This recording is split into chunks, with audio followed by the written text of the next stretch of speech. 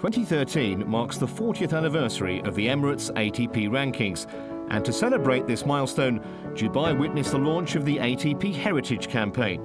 Over the course of the year, this will recognise the rich history of the sport and the fact that only 16 players have ever attained the legendary status of finishing the year-end as ATP World Tour #1. We can give them a big round of applause. Novak Djokovic joining us, Roger Federer, and also ATP Executive Chairman and President Brad Druitt. Thank you for joining us today. I'm proud to represent the ATP World Tour as we launch the ATP Heritage program. We're kicking off 2013 with the 40th anniversary of the Emirates ATP rankings. It's a comprehensive program that will not just be for 2013 but the years to come, where we recognise the amazing achievements of our players, player and tournament milestones, as well as the rankings, the Emirates ATP rankings. Well, I think it's something really nice that the ATP has launched. We can be very thankful, I think, to the ATP and to all the players involved who have made this tour and this sport so great. I don't know if we thought 40 years back that we were going to end up somewhere here with so many great stories to tell. But it's been a great and lovely ride for the ATP, and I think it's really nice looking back and celebrating those moments, and it pays respect to the great ones. And we have many of them on the tour, and it's a privilege being part of that group.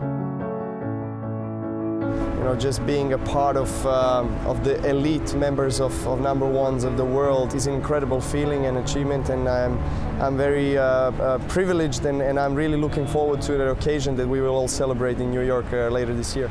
The current year-end ATP World Tour #1 is Novak Djokovic. Roger Federer has achieved this feat a staggering 5 times. It was one of the great achievements of my career. I always thought of the rankings every week, almost that I've been playing ever since on tour, because it's a very interesting ranking system we have in tennis.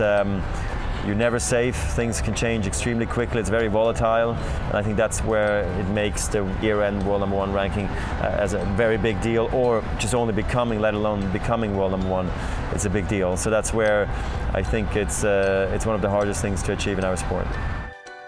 It was an amazing feeling. I mean, every year is a different challenge, and it took me a few years to really understand myself. And you know, Federer and Nadal have been so dominant, and you know, making my life a little bit more difficult to get to #1. But you know, I had that big challenge that I needed to overcome, and now I'm at the pinnacle of my career. I'm feeling that I'm playing the best tennis of my life, and I'm going to try to stay there as much as I can.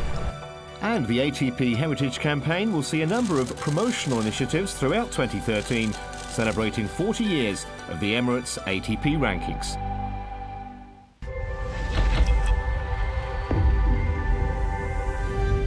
Next week on ATP World Tour Uncovered, presented by Rio, all the news and gossip from the first ATP World Tour Masters 1000 event of the year in Indian Wells.